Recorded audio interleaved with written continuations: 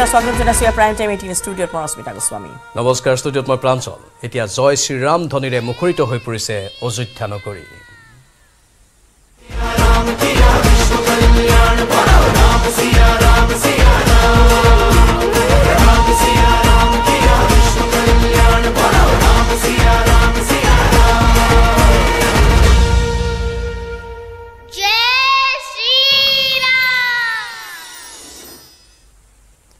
জয় শ্ৰীৰাম ৰামলালাৰ প্ৰাণ প্ৰতিষ্ঠাৰ সাক্ষী হ'বলৈ অযোধ্যাত উপস্থিত হৈছে অসমৰ ভিন্ন প্ৰান্তৰ ভক্তপ্ৰাণ ৰাইজ ঘৰৰ পৰাই আপুনিও ঐতিহাসিক ক্ষণৰ সাক্ষী হোক নিউজ 18ৰ জৰিয়তে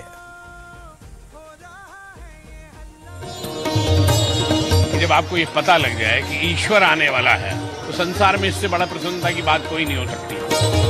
राममय अयोध्या অপেক্ষাৰ অন্ত পৰিছে যুগৰ 500 বছৰীয়া অপেক্ষাৰ অন্ত পৰিছে राम भक्तरे उखल माखल अयोध्या अयोध्यात निউজ 18ৰ সাংবাদিক গীতাশ্ৰী তালুকদাৰ বিভিন্ন মহাৰাষ্ট্ৰৰ পৰা কলকাতাৰ পৰা কোন ঠাইৰ পৰা অহা নাই অসমৰ বহু ভক্তই বাহৰ পাতিছে অযোধ্যাত আপুনি অসমৰ পৰা আহিছে একদম মজা লাগি গৈছে জয় শ্ৰীৰাম ধুনীয়া লাগিছে আৰু মানে মই ভাবিছো আমাৰ সত্যযুগখন আহিলে নেকি তেতা যুগ নহয় সত্যযুগ আহিলে নেকি আকৌ আমাৰ হিন্দুস্তান মানে পূৰ্ণ মানে মোৰ হৃদয়টো এনেকুৱা হৈছে যে সনাতনৰ জাগৰণ অযোধ্যাত ৰাজ্যৰ কেইবাখনো সত্ৰৰ সত্ৰাধিকাৰ ৰাম ভজনেৰে গুঞ্জৰিত অযোধ্যা राम आएंगे आएंगे राम आएंगे ओ राम आएंगे तो अंगना सजाऊंगा অযোধ্যাৰ পৰা Gitashree Talukdar news 18 Assam north east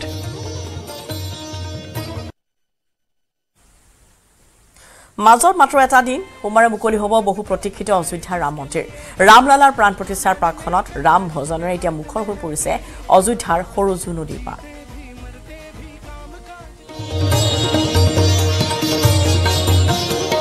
আমি অযোধ্যাৰ কথা ক'লে সৰজু নদীৰ কথা ক'বই লাগিব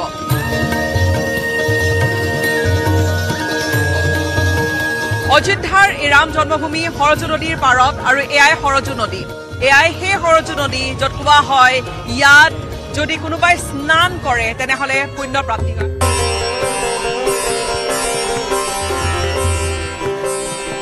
আৰু কোৱা হয় যে ভগৱান শ্ৰী ৰামচন্দ্ৰই ইয়াত স্নান কৰিছিলে প্ৰবাদ আছে বা বিভিন্ন ধৰণে এই ধৰণে লোককথা চলি আহিছে এবাৰ হেনো লক্ষ্মণে কৈছিলে যে তেওঁ বহুত তীৰ্থ ভ্ৰমণ কৰিব তেতিয়া শ্ৰী ৰামচন্দ্ৰই কৈছিলে যে ইয়াত যদি স্নান কৰে তেনেহ'লে ইয়াত সেই গোটেই তীৰ্থ ভ্ৰমণৰ পুণ্য অৰ্জন হয় বা সেই সমান পুণ্য অৰ্জন হয় আৰু সেই তেতিয়াৰে পৰা এক কথা চলি আহিছে নগৰী হৈ অযোধ্যাসী ৰঘুকুল সাগৰানা हो चरण हो राघव के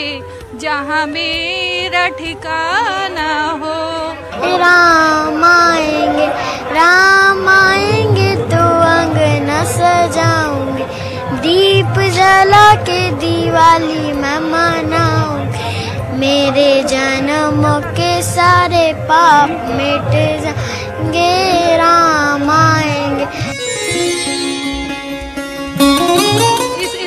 की महत्ता ये है कि यहाँ पर पुण्य की प्राप्ति होती है और गुप्तार घाट में भगवान राम गुप्त हुए थे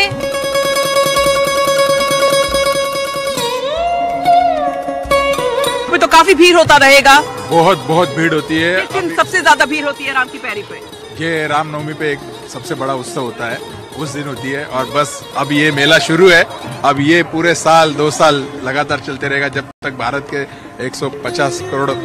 लोग जब तक दर्शन नहीं लेंगे तब तक ये मेला रुकेगा नहीं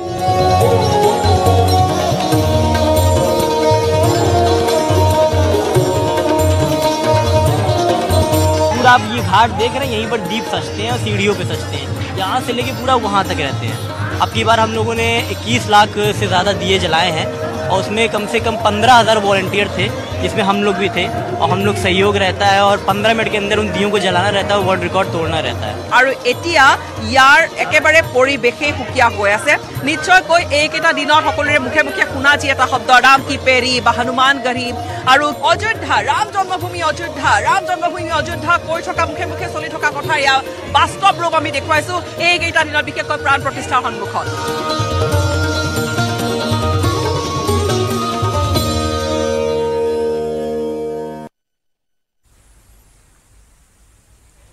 মুঠতে ভক্তিভাৱত বুৰ গৈছে সমগ্ৰ দেশ। ৰামময় হৈ পৰা দেশৰ ভিন্ন প্ৰান্তত দেখিবলৈ পোৱা গৈছে ৰাম ভক্তিৰ বিবিধ ছবি। ক'ৰবাত যদি প্ৰচণ্ড শীতক নেওচি চাইকেল চলাই অযোধ্যালৈ ৰাওনা হৈছে ভক্ত, ক'ৰবাত ৰাম ভক্তই সৰ্বশৰীৰত আঁকি ল'লে ৰাম নামৰ ছবি। মুঠতে দেশৰ ইমূৰৰ পৰা সিমূৰলৈ গুঞ্জৰিত ৰাম নামৰ ধ্বনি।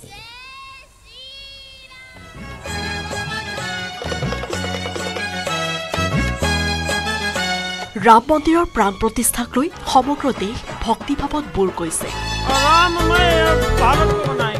ৰামময় হৈ পৰা দেশৰ ভিন্ন প্ৰান্তত দেখিবলৈ পোৱা গৈছে ৰাম ভক্তিৰ বিবিধ ছবি।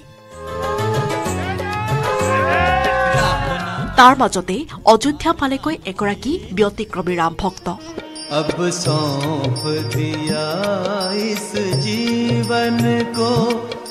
ভক্তগৰাকীয়ে তেওঁৰ সম্পূৰ্ণ গাতে নিগাজিকৈ আঁকি লৈছে 6 লাখ ৰাম নাম।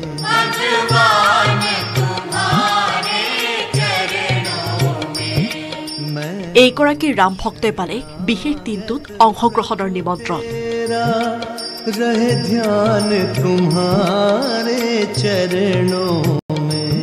क्या नाम है बाबा आपका? महत्तर राम। कितने राम हैं आपके साथ? वो बहुत थे, पहले 6 लाख थे हम लोग, अब थोड़ा धीमिल पर गया है, कम हो गया है। मतलब जब आपने गुदवाया था तो 6 लाख है। 6 लाख रामनामियों का रजिस्ट्रेशन हुआ है हमारा। कब कितने साल पहले आपने गुदवाया और कब शुरुआत की इसकी? अब ये राम नाम 1885 में राम नाम लिखाया है हम लोग। 1885 में हमारा पूर्वज ने वो एक भक्त ने जाकर के राम नाम लिखा और उसके बाद वो पूरा समाज ये भजन कीर्तन होते रहता था, पूरा शुरू कर दिया सब कुछ और हो गया। कैसा लग रहा है? ৰাম ভক্তিত গদগদ হৈ থকা ভক্তক এতিয়া যেন শীতেও ৰুধিব পৰা নাই। তাৰে উদাহৰণ মনীষ চৌহান আৰু ৰঞ্জন প্ৰকাশ নামৰ এই দুই ভক্ত। दुनिया चले ना श्री राम के बिना, राम जी चले ना हनुमान के बिना। দুয়োগৰাকীয়ে প্ৰচণ্ড শীতকো নেওচি উত্তৰ প্ৰদেশৰ দেৱৰিয়া আৰু বিহাৰৰ মুজফ্ফৰ নগৰৰ পৰা চাইকেল চলাই ৰাওনা হৈছে অযোধ্যা অভিমুখে।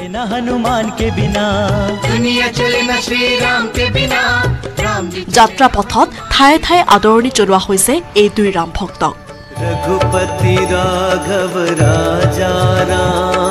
ইফালে মুজফ্ফৰপুৰৰ মৃৎশিল্পী জয়প্ৰকাশ ব্যস্ত ৰাম জানকীৰ মূৰ্তি নিৰ্মাণত।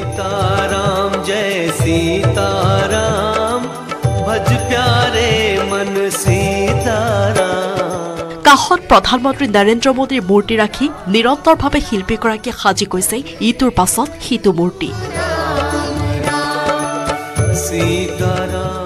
মৃৎশিল্পী জয়প্ৰকাশৰ মতে প্ৰধানমন্ত্ৰী তেওঁৰ প্ৰেৰণা, সেয়ে প্ৰধানমন্ত্ৰীৰ মূৰ্তি কাষত ৰাখি তেওঁ অবিৰতভাৱে কৰি গৈছে নিজৰ কাম। प्रेरणा ले रहे हैं इनसे? जी, इन्हीं से प्रेरणा मिल के तो उन्होंने अयोध्या में बनवाया, आप यहाँ बना रहे हैं? जी जी, पीएम मोदी से प्रेरणा ले रहे हैं। सही बात। क्या लग रहा है यह जो हुआ है और राम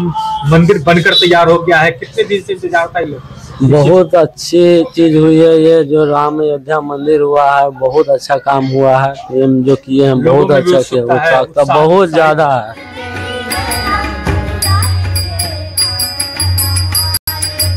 ৰামৰ আগমনক লৈ ভক্তিভাৱত বিলীন হ'ল ভাগলপুৰ নিবাসী দুই কণমানি যমজ ভাতৃ। পৰিয়ালটোৰ প্ৰতিগৰাকী লোকে উৎসুক হৈ আছে 22 জানুৱাৰীৰ বাবে। যমজ ভাতৃ ৰাম আৰু শ্যামে কৰিছে ভজনৰ প্ৰস্তুতি।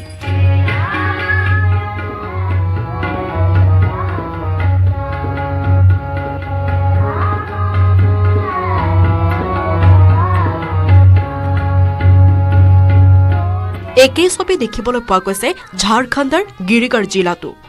কণমানি 9 বছৰীয়া গায়িকা স্নেহলে ৰামৰ নামত উচৰ্গা কৰি গোৱা ভজনে পাইছে ব্যাপক সঁহাৰি কণমানিজনে নিউজ 18কো শুনালে তেওঁৰ সুৱতি কণ্ঠৰে ভজন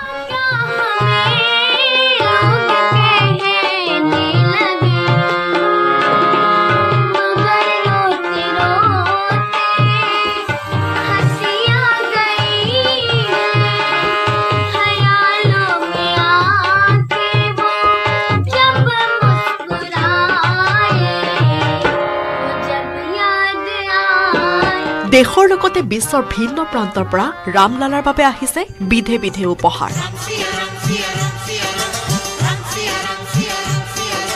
উপহাৰ আহিল নিজামৰ দেশ হায়দৰাবাদৰ পৰা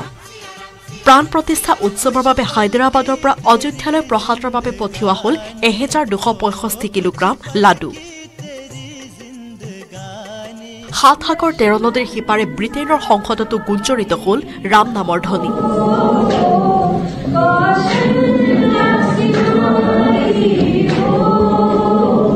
শংখনাদেৰে সংসদত আৰম্ভ হোৱা ৰামৰ ভজনত সুৰ মিলালে সকলোৱে news desk report news 18 Assam north east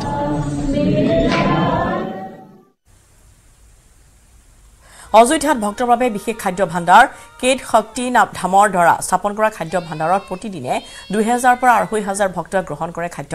ৰং মহলৰ খাদ্য ভাণ্ডাৰৰ পৰা আগবঢ়াইছো সাংবাদিক গীতাশ্ৰী তালুকদাৰৰ এক বিশেষ ৰিপৰ্ট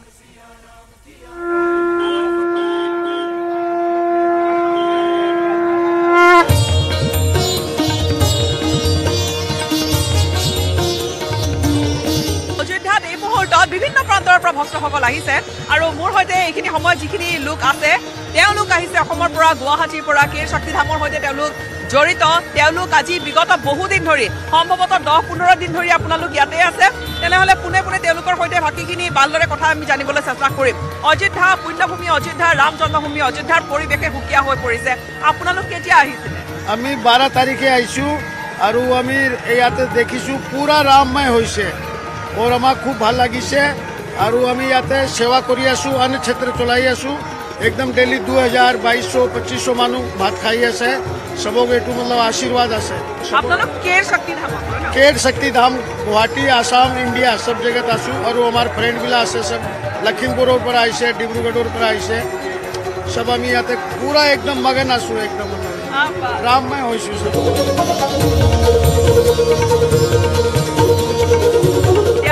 অন্ন সেৱা আগবঢ়াই আছে ভাণ্ডাৰা তেওঁলোকে চলাই আছে আৰু এদিনত কিমান মানুহে তাত ভোজন এদিনত 2200 এতিয়া আৰু বঢ়িব এতিয়া আজি আমি এস্টিমেট কৰিছো 3000 মানুহ খানা খাব এতিয়া 22 তাৰিখৰ বাবে কি ধৰণৰ আয়োজন একদম খুব একদম ধুমধাম একদম উৎসৱ আছে মানুহ মানে যেনেকুৱা ৰাম বিয়াৰ উৎসৱ হৈছে এনেকুৱাই উৎসৱ মানে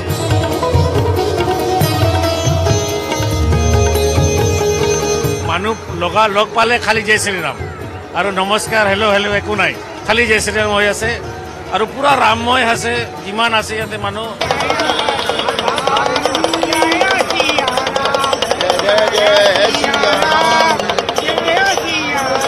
আপোনাক পাইছো খুব ভাল লাগিছে আমাৰ গুৱাহাটীৰ চেনেলটো অযোধ্যাত আহিছে আৰু লাইভ টেলিকাষ্ট কৰি আছে মই অতি ধন্যবাদ দিওঁ নিউজ 18ক যে আমাৰ অযোধ্যাত আহি কেনে আমাৰ অসমৰ কাৰণে এটা ভাল टेलीकास्ट करी है मैं जयपुर से आया हूँ यहाँ पे रंग महल के अंदर जो भंडारा चल रहा है उसमें पूर्ण सहयोग कर रहे हैं और यहाँ बहुत अच्छा भव्य प्रोग्राम हो रहा है करीब 2000 आदमी प्रतिदिन भोजन प्रसादी ले रहे हैं और हमें बड़ी मजा आ रहा है उनको मतलब खाना खिलाने में इतना आनंद आ रहा है जैसा कभी हमने कभी महसूस ही नहीं किया इतना आनंद आ रहा है हमें बता दो सारे जग को आज अयोध्या राम जी की है बता दो सारे जग को आज अयोध्या राम जी की है बता दो सारे जग को आज अयोध्या राम जी की है राम जी की है अयोध्या राम जी की है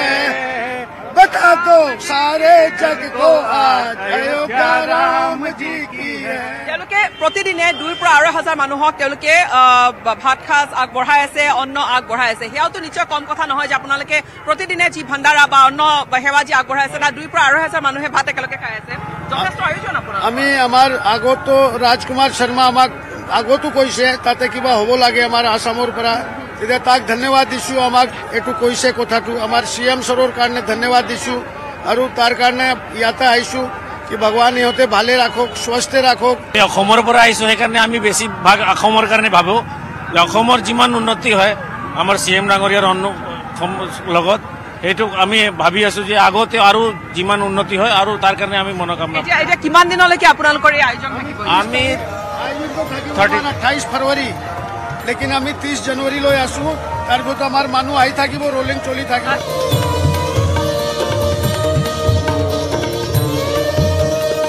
তেওঁলোক আহিছে তেওঁলোকে আমাৰ এই কথোপকথন শুনি ইয়ালৈ সোমাই আহিছে ক'ৰ পৰা আহিছে অকণমান কওক মই অসমৰ নলবাৰী ডিষ্ট্ৰিক্ট মোৰ নাম পবিত্ৰ কলিতা নলবাৰী ডিষ্ট্ৰিক্টৰ পৰা আহিছে নলবাৰীৰ পৰা পবিত্ৰ কলিতা মোৰ নাম প্ৰতিভা কলিতা আমি নলবাৰীৰ পৰা আহিছোঁ কেতিয়া আহিলে আপোনালোকে আমি আজি 15 দিন হৈ গ'ল আমি ইয়াতে আছোঁ হয় বহুত বিশেষ অনুষ্ঠানৰ সৈতে আপোনালোক জড়িত নলবাৰী অনুষ্ঠানৰ সৈতে জড়িত নহয় কিন্তু ইফালে ভগৱানৰ চব মানে থাকি ভাল লাগিছে মানে ইয়াত মানে খুবেই ভাল লাগিছে মানে ইফালে মানে চাই আছোঁ দেখি আছোঁ গামোচা দেখি আমাক দেখি ইয়াত কথোপকথন শুনি তেওঁলোকো সোমাই আহিছে আপুনি নমস্কাৰ মোৰ নাম শিৱজিৎ ৰায় মই ধুবুৰী ডিষ্ট্ৰিক্ট বিলাসীপুৰৰ পৰা আহিছোঁ ধুবুৰী ধুবুৰী ইয়াত কিমান দিন হ'ল আমাৰ 2 দিন হ'ল আহি বহুত ভাল লাগিছে একদম সপোনৰ জেগা বুলি ভাবিছোঁ এনে দূৰৰ পৰা দৰ্শন কৰিছোঁ মন্দিৰত এতিয়াতো যাব নিদিয়ে ভাবিছোঁ 23 তাৰিখ মানত যাম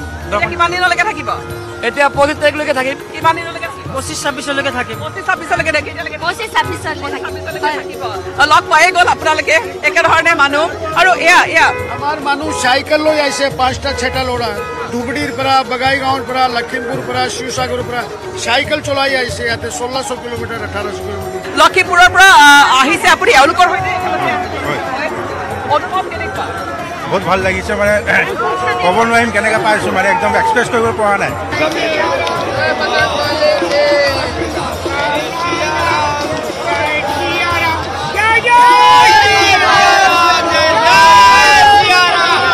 পৰিৱেশ অযোধ্যাৰ আমি আমাৰ পোনপটীয়া সম্প্ৰচাৰত এই ধৰণে আপোনালোকৰ বাবে প্ৰতিটো দিশ অযোধ্যাৰ লৈ আহিম ৰাম মন্দিৰলৈকে গৈ আছোঁ ৰাম মন্দিৰৰ পৰা আমি আপোনালোকক পোনপটীয়াকৈ দৃশ্য দেখুৱাই যাম তাত কেনেকুৱা পৰিৱেশ গোটেইখিনি আপোনালোকক দেখুৱাই যাম মুঠতে সৰ্বত্ৰ ৰাম নাম আৰু আমাৰ সাংবাদিক গীতাশ্ৰীয়ে অহৰহ তথ্যবোৰ সংগ্ৰহ কৰি আছে দৃশ্যবোৰ দেখুৱাই আছে পোনপটীয়া সম্প্ৰচাৰত আছে পুনৰবাৰ গীতাশ্ৰী আমাৰ সৈতে লাইভত আছে গীতাশ্ৰী বৰ সুন্দৰভাৱে আপুনি গোটেইখিনি কভাৰেজ কৰি আছে আমি দেখিবলৈ পাইছোঁ অসমৰ পৰা যোৱা লোকসকলেও ব্যাপক উৎসাহ উদ্দীপনাৰে তাত বিভিন্ন কাৰ্যসূচীত অংশ লৈছে বৰ্তমান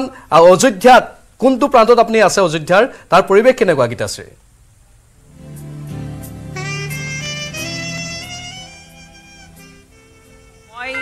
দৃশ্যই পোনপটীয়াকৈ দেখুৱাবলৈ যত্ন কৰিম এয়া সৰজু নদীৰ ঘাটত যি আৰতি সেই আৰতিৰ এক বিশেষত্ব আছে সন্ধিয়া 6 বজাৰ লগালগ এই আৰতি আৰম্ভ হৈ যায় আমাৰ সতীৰ্থ প্ৰভা সিং আছে আৰু তেওঁ সেই আৰতিৰ দৃশ্য দেখুৱাই আছে ইয়াতে সকলোৱে এই আৰতিৰ সময়ছোৱাখিনি তেওঁলোকে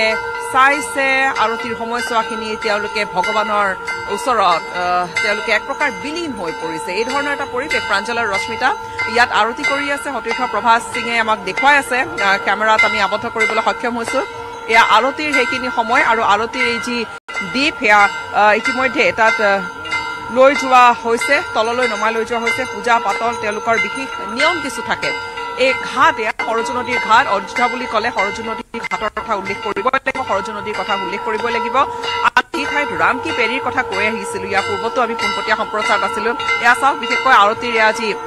চাকি এয়া লৈ অনা হৈছে এনেকৈ এই চাকিসমূহ লৈ অনা হয় আৰু ইয়াত আৰতি হয় আৰতিৰ এই এটা পৰম্পৰা সৰজু নদীৰ সেই বিশেষ ৰাম কি পেৰীৰ তাত সুন্দৰকৈ সেই ঘাটসমূহ তৈয়াৰ কৰা হৈছে কিন্তু এইখন একেবাৰে এই বিশাল নদীখনৰ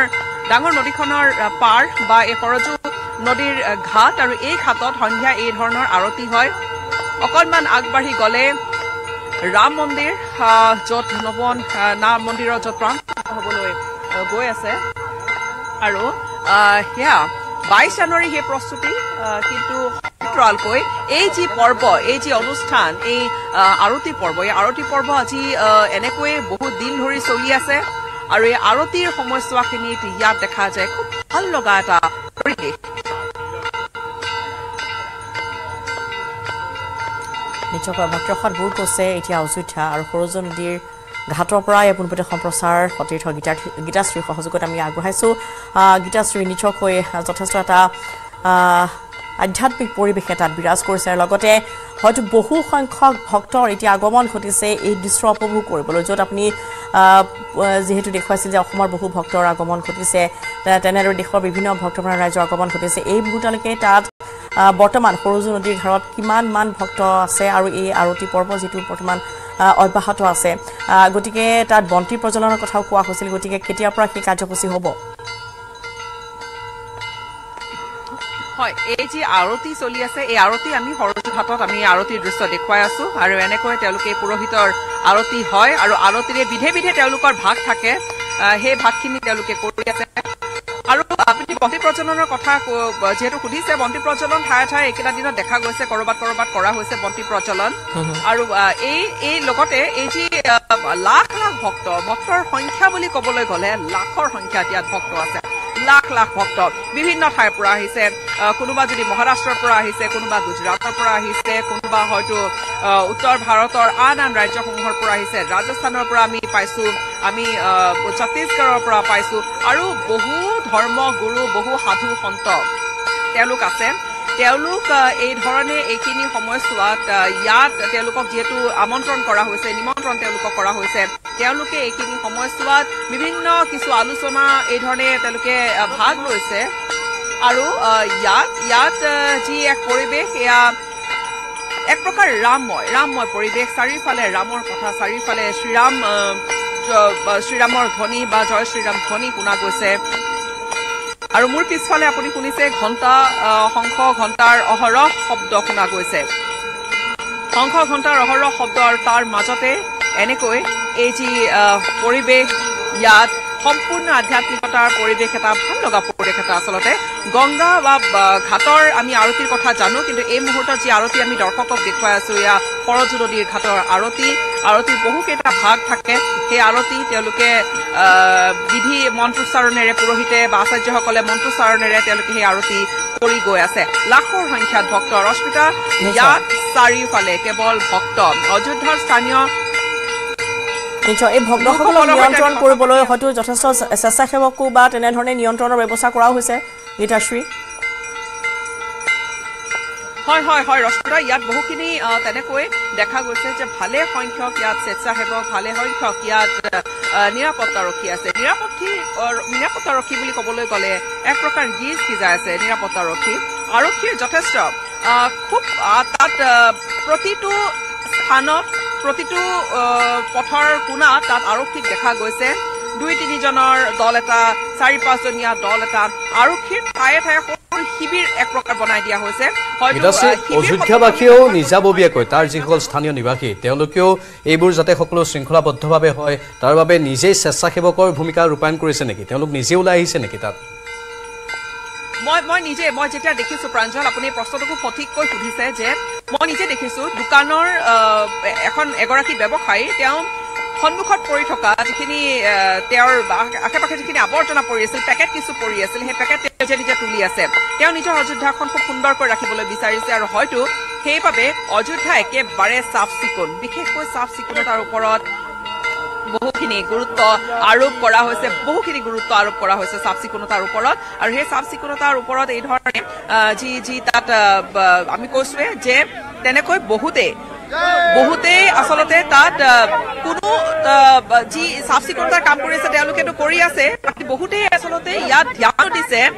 সেই বিশেষ কথাখিনিৰ ওপৰত ধ্যানো দিছে যাতে তেওঁলোকৰ এই যি চাফ চিকুণতাৰ যি পৰিৱেশটো সেই পৰিৱেশটো যাতে বৰ্তি থাকে অযোধ্যাবাসী আমি দেখিছো যে তেওঁলোকে এইকেইটা খুব